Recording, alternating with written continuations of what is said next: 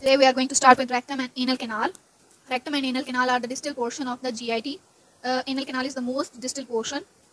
Rectum is continuation of sigmoid colon. It starts at the end of sigmoid colon and ends with the anal canal at anorectal junction. The cardinal feature of large intestine, that are sacculation, haustration, and tinea coli, are absent in the rectum. Rectum is situated in the posterior part of lesser pelvis. Lesser pelvis is a space that is located between the pelvic inlet and outlet, also known as true pelvis. Rectum begins as a continuation of sigmoid colon. It is situated at the level of lower three sacral vertebrae and coccyx and ends by joining anus at the anorectal junction. Anus is situated at the level of S3, 4, 5 and coccyx and ends by forming anus at anorectal junction. It is 12.5 centimeter long, about 5 inches, and its dilated part lower is called as ampulla. Rectum constitute two anteroposterior curves that are sacral flexure and perineal flexure. Sacral flexure is due to the convexity of sacrum, and the perineal flexure is due to the anorectal junction.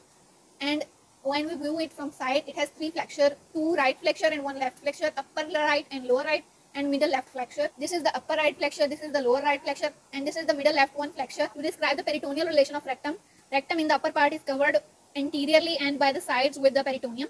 In the middle part, it is covered only anteriorly, and in the lower part, it is devoid of peritoneum. The visceral relation of the rectum in males anteriorly are, this is rectum. The anterior relation of rectum in males are rectovesical pouch and fascia of Denon Wheeler, prostate, seminal vesicle and urethra entering the bladder.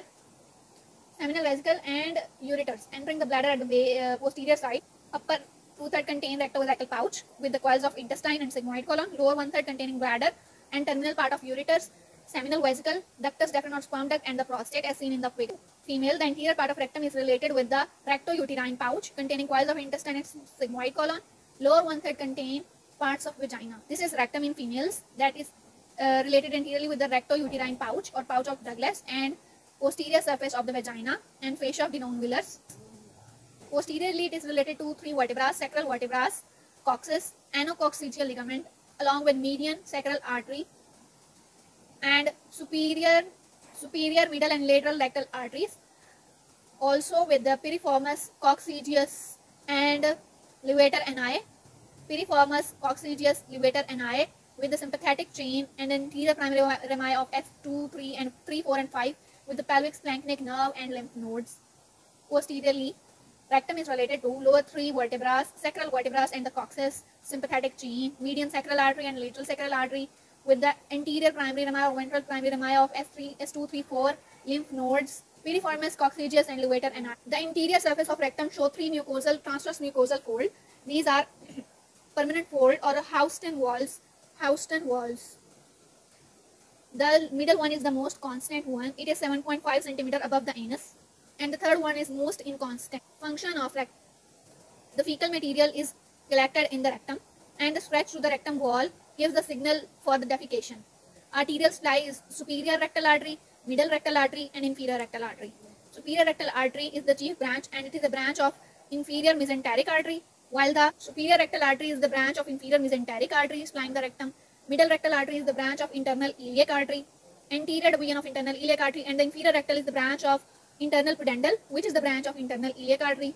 These all make the loop around the rectum, looping anastomosis and supply rectum. Venous drainage is the same, superior, middle and inferior rectal vein, and drains in the same vein, superior rectal in the inferior mesenteric vein, middle rectal in the iliac vein, and the inferior rectal in the internal pudendal vein. Lymph node in the upper part is inferior mesenteric and in the lower part is superficial inguinal or left internal iliac nodes. Nerve supply is parasympathetic S2, 3, 4 and sympathetic L1, L2. Sports of rectum. Levator ani, which is the muscles in the floor of the pelvis, supports the rectum. Also the fascia of Waldeyer, which surrounds the lower part of the rectal ampulla. Rectal ampulla is the dilated portion of the rectum. And lateral ligaments of rectum.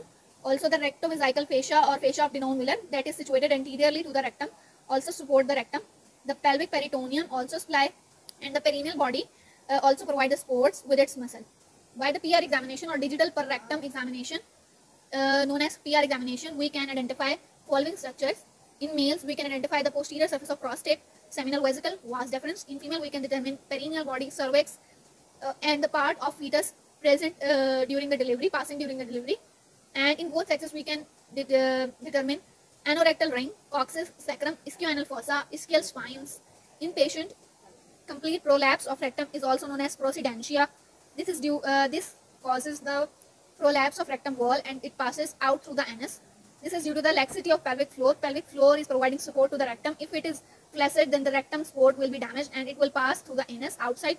And the extensively deep rectovesical or rectouterine pouches also causes the push to the rectum and it pulls outward through the anus, and inadequate fixation of rectum on the presacral bed